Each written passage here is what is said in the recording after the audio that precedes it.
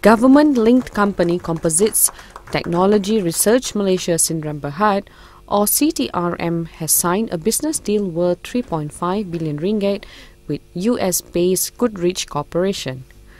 The deal will further boost CTRM's position as a world player in the airline component manufacturing industry.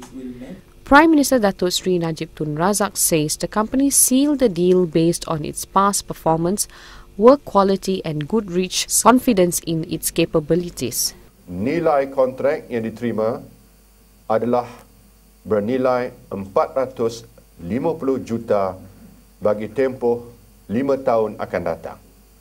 Tempoh kontrak pula adalah berdasarkan kepada tempoh hayat pesawat yang dikeluarkan dan pada anggaran CTRM, nilai keseluruhan kontrak ini adalah sebanyak 3.5 bilion ringgit untuk tempoh 20 tahun.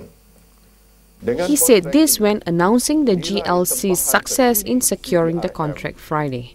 Najib says the Goodrich contract will increase CTRM's current book order of 3 billion ringgit to about 6.5 billion ringgit. He says CTRM's book order is expected to increase to 8.5 billion ringgit at the end of the year through more new contracts from various customers. CTRM, which was incorporated in 1990, is entrusted with a strategic role to develop a high technology-based industry in the areas of aerospace and composites. Goodrich Corporation, a Fortune 500 company, is a global supplier of systems and services to aerospace, defense and homeland security markets. Charan Jekau, The Star, Malaysia.